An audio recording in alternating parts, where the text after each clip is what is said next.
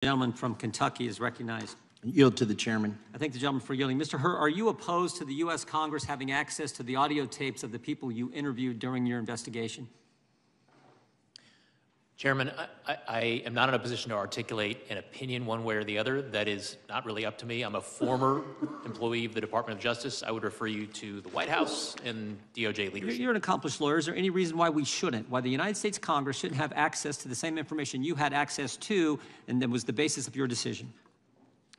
Chairman, it is not for me to opine on what materials. Well, the Justice Department released the transcripts the day of the hearing. It'd been nice if we'd had them at a more, I think, a better time for the committee to prepare for our questioning for you. They released them today. The White House and the Justice Department released them today. It'd be nice if we actually had the audio tapes too.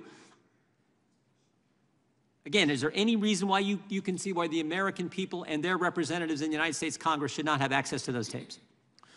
Chairman, what I can tell you is that my assessment that went into my conclusions that I described in my report was based not solely on the transcript. It was based on all of the evidence, including the audio recordings. Great point, and that's where I was going. So this was valuable evidence for you as the special counsel named to investigate this issue, valuable evidence for you to reach your conclusion, and the statements you put in your report.